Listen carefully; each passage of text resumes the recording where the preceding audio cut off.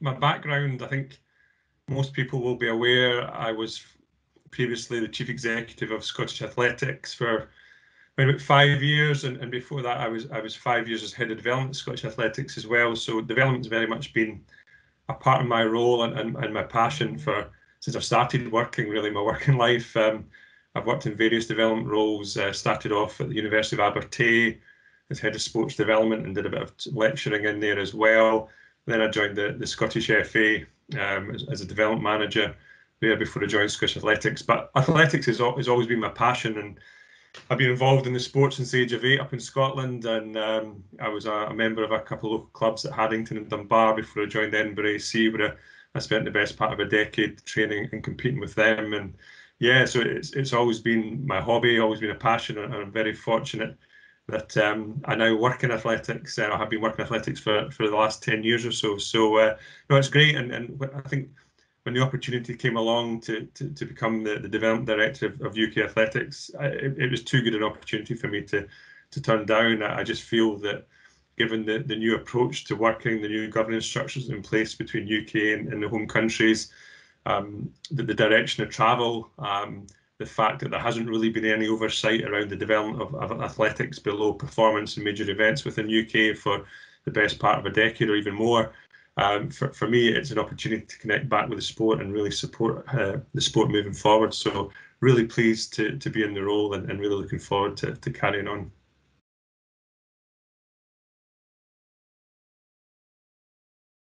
First and foremost, the sport is very much about, athletes and participants, isn't it? That's what the sport is. And within Athletics Unified, the kind of high-level strategy that's been agreed between UK Athletics and the 4 home countries, it talks very much around the philosophy of athlete first, and that's absolutely correct.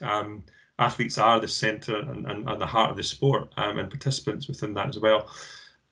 But behind the athletes or participants, there's a whole team, a group of people.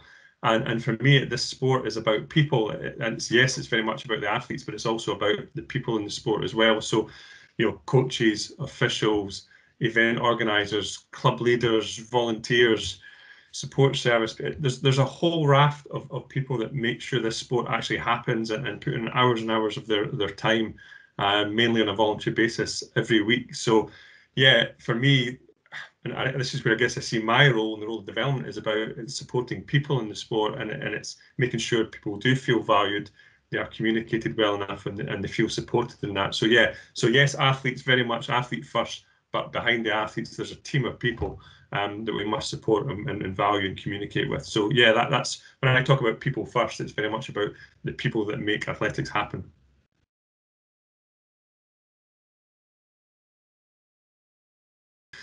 So safeguarding is one of several areas that fall within my remit, along with coaching, officiating, clean sport facilities, and working across the home countries. But safeguarding is obviously absolutely an essential function and support service for the sport. And yeah, there's been a lot of changes since the Quinlan Review came into place last year, and we've been working away with the home countries to ensure we're implementing all those recommendations.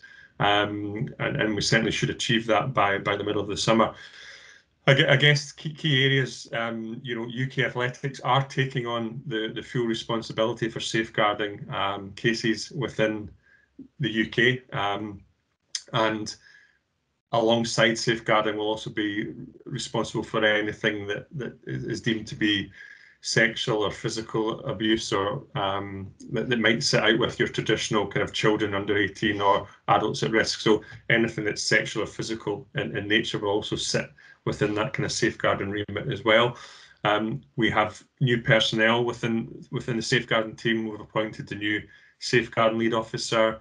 We're actually interviewing over the coming days for the 2 safeguarding officers who will be the case management officers who will be so important to making sure that any complaint that comes in is investigated thoroughly and fully, and making sure that those making complaints feel supported, and also those where complaints have been made are given a fair support as well during that process. So it's absolutely a key function for the organisation, and and we're working away, and we should have the new policies for children and for adults, safeguarding policies. They should be complete. They're almost complete just now. They're in draft format and final draft. They'll be going to the board next month, along with the procedures that support that, the codes of conduct for the various roles within the sport, and also the safeguard and disciplinary procedures. So they'll all be signed off in May and communicated to the sport. The home countries are working away. Again, each of the home countries also had their own recommendations to implement as well. So they are working away, and that can be as looking at the affiliation processes, clubs signing up to the relevant policies and codes of conducts and policies and procedures. We need to look at the education support for clubs and club leaders, and making sure that they fully appreciate their roles within the sport, and also if there are any cases, how they manage those cases and how they are supported through that. So there's a whole education piece to start around the club environment and beyond that as well. So yeah, so lots and lots of work going on. We take it absolutely seriously. It's fundamental to our sport. We need to get it right. Changes needed to be made, absolutely, and completely agree with that. But we're on track to make sure that we deliver against that. And then, that's delivering against the Quinlan recommendations is not the end of it. We need to make sure that we are ensuring that the sport is fit for purpose, whether that's the organisations as in UK and the 4 home countries, and how they're operating and how they're supporting the sport, but also ensuring that best practice is being delivered across the clubs and within coaching groups and all the rest of it. So it doesn't just end when we've implemented the recommendations from the Quinlan review. This is very much about looking at what is best practice going forward, and ensuring that our sport is respected, and more importantly, is keeping people within the sport safe. So yeah, lots of good progress.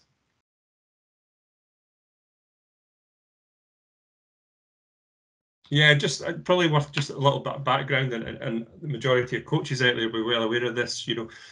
UK athletics, I guess the focus of UK athletics in the past has been around major events. It's been around world-class programme, and it's been around the licensing of coaches and licensing of officials, and 1 or 2 other areas, of course, as well.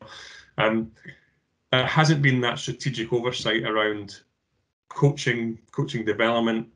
There's not been a strategy for coaching within the UK for well over a decade. And it's absolutely important that we give the coaching community and clubs as well the voice, and they've input into what coaching development looks like. What do they want? How do they want to be supported going forward? So the creation of a coaching strategy is key. We will be coming out in the next week or 2 with a coaching survey, that just because we want to listen to coaches, we want to understand how they feel about coaching, what do they want in terms of their support, their learning, and that will be followed up by a number of focus groups which will help inform the strategy preparation. And there's been a lot of work done over the last year around the coaching strategy work. Certainly within that, there'll be a review of the qualifications. We've already started that process, and ultimately we will replace the qualifications with a new learning and development framework that's very much role-based. It's looking at a flexible, modularized approach to how we support that learning environment for coaches. We want it to be as much as we can work-based in respect of the coach's own environments, and making sure that they are learning within those environments as much as possible, as well as coming in and being supported in other ways as well. So there's a huge piece of work to do around how we support coaches. The starting point has to be the coaching strategy, and then following out that will be a number of programs and projects. But we want to listen to coaches. We want to hear what they're saying. There has been a lot of work done already, but we want to make sure that every coach has an opportunity to feed into that process. And then ultimately going forward, we want to make sure that we absolutely value coaches and their roles. Coaches are so crucial to the sport of athletics. We want to value them, communicate well with them, and make sure that they have the right learning opportunities and support opportunities going forward. So it's a massive piece of work, but we have obviously we've advertised for a head of coaching development role to lead that piece of work, and we'll be looking to appoint hopefully within the next month around that role as well. So no, coaches should certainly look out for the survey in the first instance. and then that will be followed up by focus groups. And I think we should be in a position by the end of the summer to launch the coaching strategy with a number of projects and programs that fall out of that.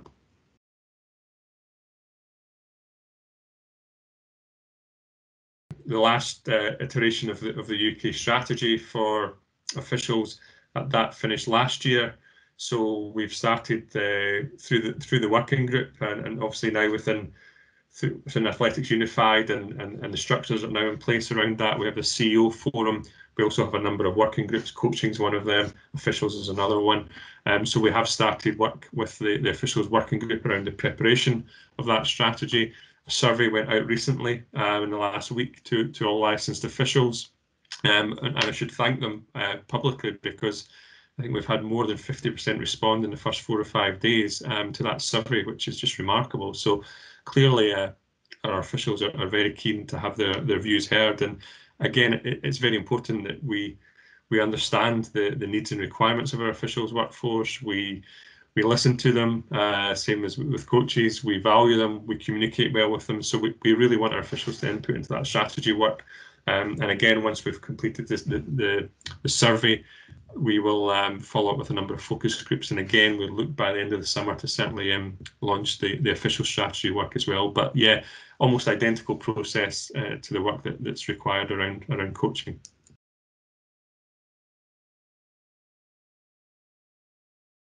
Yeah, I mean, Trackmark I think was launched about a couple of years ago now, isn't it? And it was very much about ensuring minimum standards of facilities across the country. And when Trackmark was launched, it was very much, there was an awareness that a lot of the facilities, the track and field facilities in the UK, are 30 years plus old, and a number were requiring upgrades and fell short of what we would term minimum operating requirements. So Trackmark was really launched to give track operators and owners a focus, a guide in terms of minimum expectations for facilities, how they better upgrade, how they better maintain facilities, and how they work better, I guess, with clubs and training groups, etc. So yeah, and again, there was a little bit of unrest at the time around Trackmark. Is it going to cost thousands and thousands of pounds? Well, I guess it depends on the state that facilities are in, but certainly there's a lot of great stories that have appeared over particularly the last 12 months, just around facilities that were in a real state of disrepair. And because of Trackmark and because of the professional surveys that have been done, that's given clubs and operators the opportunity to approach the facility owners, providers, and make sure there's an investment to bring those facilities back up to scratch. So it's worked really, really well.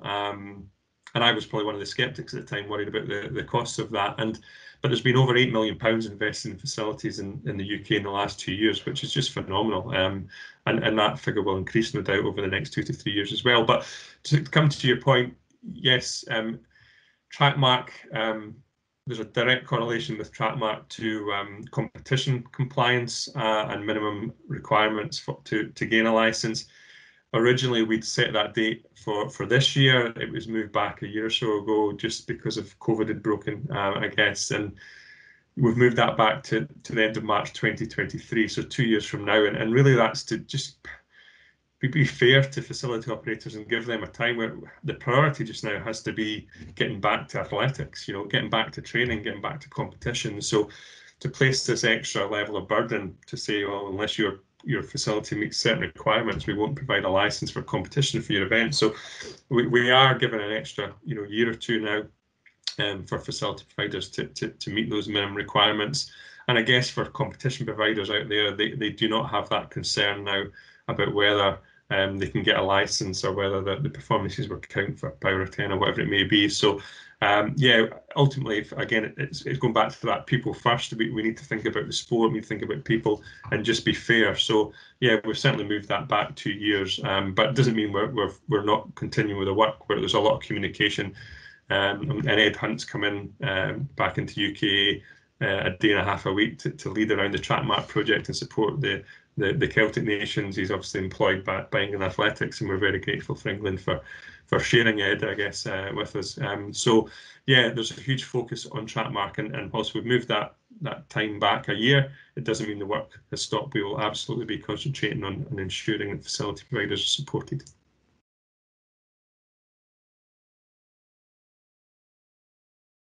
Clubs and club development and schools, education, participation, these are all hugely important in terms of the infrastructure of the sport, and with, I guess, within Athletics Unified, it talks about flourishing infrastructure, and competition sits within that as well. And Katie Brazier has obviously been appointed in the last year as director for competition events as well. So working very closely with Katie around a lot of the competition frameworks and how we move forward there. But yeah, we have the working groups that fall out of the CEO forum. I've mentioned the coaching working group, the official working group.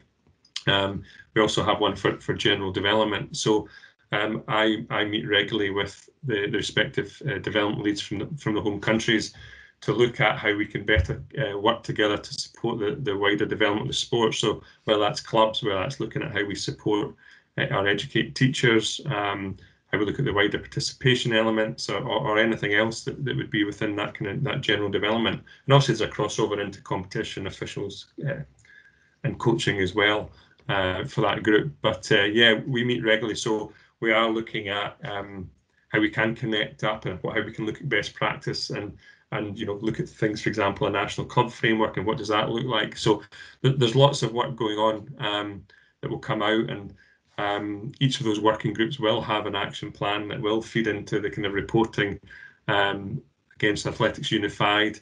There's a lot of work going on just now with UK Athletics around our plans at UK as well. So again, a lot of these areas will feed into the various plans, and the sport will be consulted on those plans, and then they'll be reported regularly. And I guess that comes back to the point on really good communication with the sport, and we need to put people first, and we need to communicate well with people. So it's very important that the sport knows what we're doing collectively in terms of delivering against Athletics Unified. So yeah, that will feed into the kind of, I guess, the wider dashboard, and those reports will start to go out towards the end of the year once we've gone through the various consultation and planning phases. So yeah, clubs very much for me sit at the heart of our sport as well. It's important that we continue to support and develop clubs, share good practice, and look at consistency across how we support the sport across the 4 home countries.